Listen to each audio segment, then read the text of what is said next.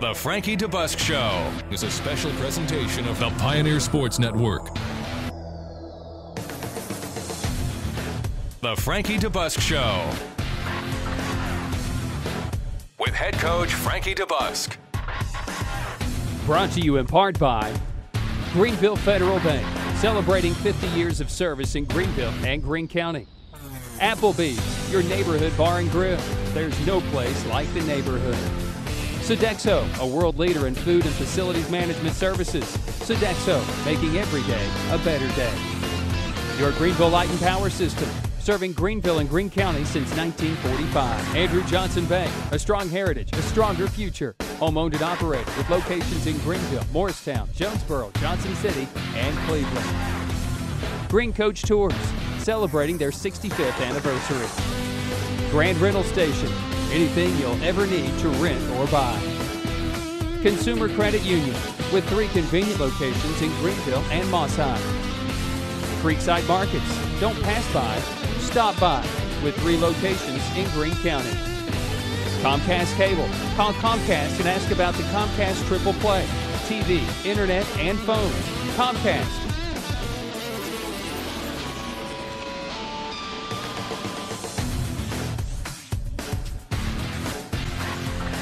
And now, the voice of the Pioneers, Brian Staten.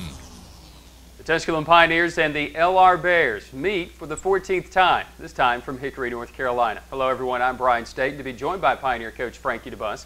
For the Tusculum Pioneers, the first meeting between the LR Bears was in 1924. Not many of us around since that game, as the Tusculum Pioneers fell then in Hickory. Ever since then, every other game has been played during the Frankie DeBusk era, where Coach DeBusk had finished 9-3 against the LR Bears. But LR winning last year in Greenville by a final score of 38-17, and a strong running attack on that bare bone attack, led by Fred Goldsmith, the head coach. One-time National Coach of the Year from Rice, also from Duke. Well, he's here to lead the LR Bears, a defensive-minded coach.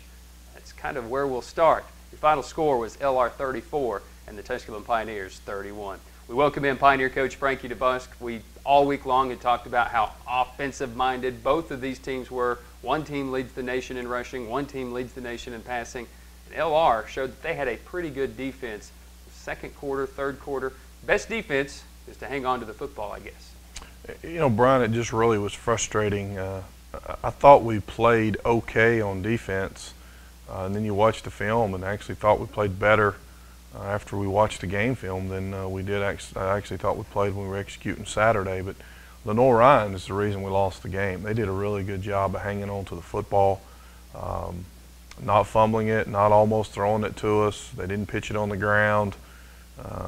It's really becoming sad to say and frustrating, but the teams that we're playing are playing really good games, and we're playing okay. We're just not playing good enough to win, and it's the same old song and dance right now. But I thought we played good enough in all 3 phases to win the game, but ultimately we are not playing good enough to finish and win. We had our desire was to go into the game and jump out on them early and play fast-paced and try not to get behind like we've done the last 3 weeks. And we jump out on them 14-0 and feel like we're executing like we need to execute, and then we get outscored 34-17 over the next 3.5 quarter stretch. It's just very frustrating, not only for me but for our players. You know, our seniors are the ones that's I really feel the worst for, because they're done. You know, they're finished playing college football here before long, and we get another shot at it. But it's just been,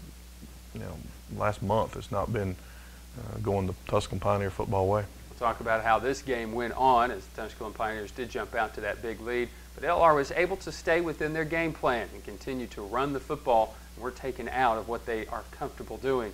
And that's just hand the ball off or having Major Heron take off as well. We'll talk about that when the Frankie DeBusk Show continues right after this. Whenever there's a project to make our community a better place to live, you'll always find our local merchants right there doing all they can to help.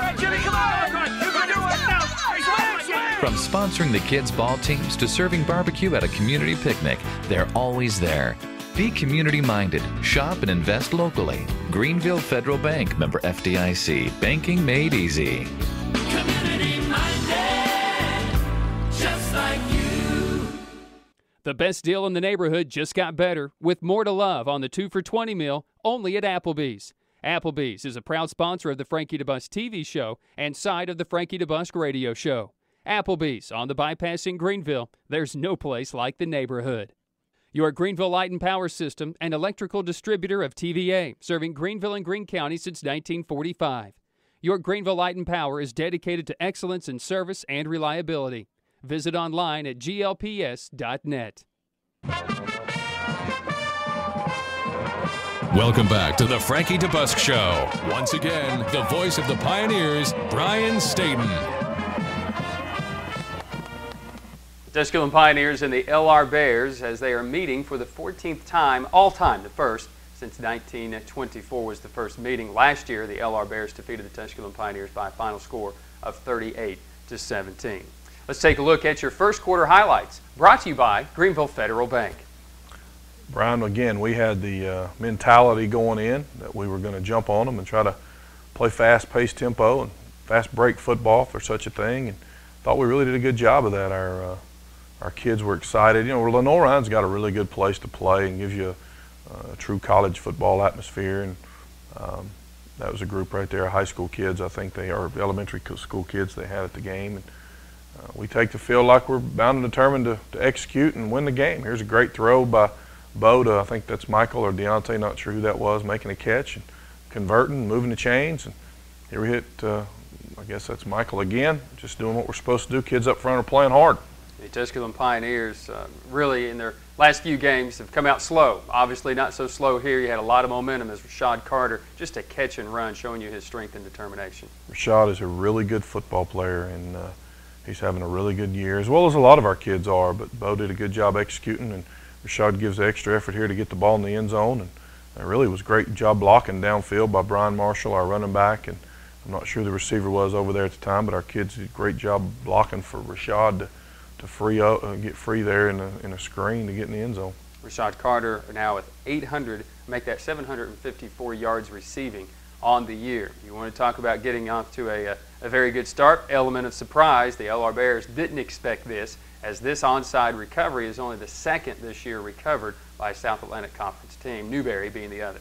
I'll tell you what, Gareth Rowlands does a phenomenal job kicking that ball that way, and we sort of had a scheme going in. Kevin Weston actually coaches our kickoff unit there, and we decided to try a little onside kick and had some success, got the ball back, and we're up 7-0 and wanted to try to steal a possession or two, and that's what we were capable of doing. And we get the ball back in great field position, and we take the field as an offense and execute just like we did going in. This is a big-time catch here by Michael Rodriguez. You know, Michael makes some great catches throughout the year, and just very proud of his efforts. It was on 3rd down and 8. The Pioneers convert. Again, one of the best teams not only in the conference but in the country converting on 3rd downs. Run into just a little bit of a hiccup here as Cordell goes to Fred for 2 yards, Fred Jones, and then Deontay Gist for just a yard. And so it's 3rd down and 7 once again with the Tusculum Pioneers leading at 7-0. And Bo, a little improvisation right now. Nice word there, Brian, but great effort here. Great block right there by Rashad Carter getting that linebacker. And Bo does a good job of running the football and diving and getting in the end zone. You know, he's got to do those things for us in our offense if we're going to be as good as we truly want to be. And Gareth goes on the field, kicks the extra point, and we're up 14-0. And the Pioneers have held the ball 8 minutes in this first quarter, where we thought, well, if the Pioneers are able to have the football anywhere 5 minutes to a quarter, you'd be in pretty good shape. But that goes 11 plays, 65 yards, or I should say 8 plays, 54 yards, 3:01 off the clock, with the point after being good. And so it's 14-0 before LR and Major Heron get their hands on the ball. Here it's 3rd down and 3, gets around the right end, picks up 19 yards. Then on 1st and 10, Heron goes for 27 yards before the Pioneer defense somewhat settles down. But again, Coach, it's the first time you've seen the offense, and it's really hard to practice live speed. Sure it is. I thought our kids really defensively stepped up. There's David Little making a big play, and here they try to throw the football, and we're flying around. That's Lorante Archie in on the play, and he gets a piece of the ball there. True freshman from down in Atlanta, and just really proud that we held him here to a field goal. Again, it's a good push. We almost get to it, and the kicker makes a good kick. And as we'll see throughout the game, their kicker was, I think, 6 of 12 going into the game and finished 4 of 4 on the day. This is a call that just truthfully did not go our way. And by rule, Brian, it was a justifiable discussion. If the ball hits the ground right there, then we're going to get the football, but we supposedly have to give that young man extended opportunity of making the catch after he botches the punt. And according to the rule officials after they visited, we didn't do that. So it's 14-3. That ball hits the ground. You kick a field goal at worst at that particular point. And I think you have the type of start you need, the type of start that puts LR into a position where they have to do a little bit more of this. Although they were successful when they threw the football, but I think you would expect more throws as Corman has his first catch of the year, his first touchdown reception of the year, and as far as the LR Bears are concerned, they have their second touchdown pass of the season. Element of surprise right there at the end of the first quarter. Well, they executed. You know, it was a good throw and a good catch, and when you run the wishbone or the option like they do, you got to hit those shots when you get them, and they did. Again, not going our way, and they're being creative, but they're also executing, and that's one of the reasons they got a touchdown there to make it 14-10. The Tusculum Pioneers do lead 14-11 at the end of the first as LR converts on a two-point conversion. I guess Coach Goldsmith thought it may come down to a field goal toward the end. Much more to come when the Frankie DeBusk Show continues right after this. Whenever there's a project to make our community a better place to live, you'll always find our local merchants right there doing all they can to help. From sponsoring the kids' ball teams to serving barbecue at a community picnic, they're always there. Be community-minded. Shop and invest locally. Greenville Federal Bank, member FDIC. Banking made easy. Community-minded, just like you. The best deal in the neighborhood just got better with more to love on the 2 for $20 meal only at Applebee's. Applebee's is a proud sponsor of the Frankie DeBusk TV show and side of the Frankie DeBusk radio show. Applebee's on the bypass in Greenville. There's no place like the neighborhood.